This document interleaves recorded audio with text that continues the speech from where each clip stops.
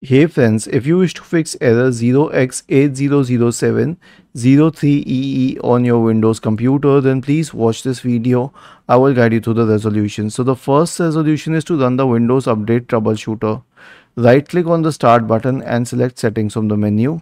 Go to the System tab on the list on the left hand side. In the right pane, scroll down and click on Troubleshoot.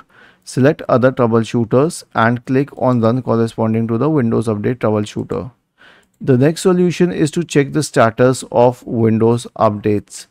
So this means the status of the Windows Update services. So search for services in the Windows search bar and open services. Now scroll down to the Windows Update service. Okay. And then right click on the Windows Update service and select restart. The next one is the background intelligence transfer service, and this list is in alphabetical order, so it makes everything easy to find. Right click on the background intelligence transfer service, select either start, and if it has already started, then you have to click on restart. The last solution is to restart the cryptographic service. Right click on it and then select restart and then click on yes. The next solution is a disk cleanup. Now a lot of users ask why a disk cleanup? Because a disk cleanup will clear the contents of the software distribution or cat2 folder.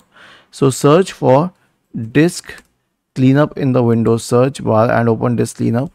Click on OK. Click on cleanup system files, select the drive, and then it will start clearing all of the files including the Windows update files. You can see it here specifically. Was this helpful? If yes, then please subscribe to the channel, and if not, then let us know in the comment section of this video on how we could help you further. Thank you for watching this video and have a nice day.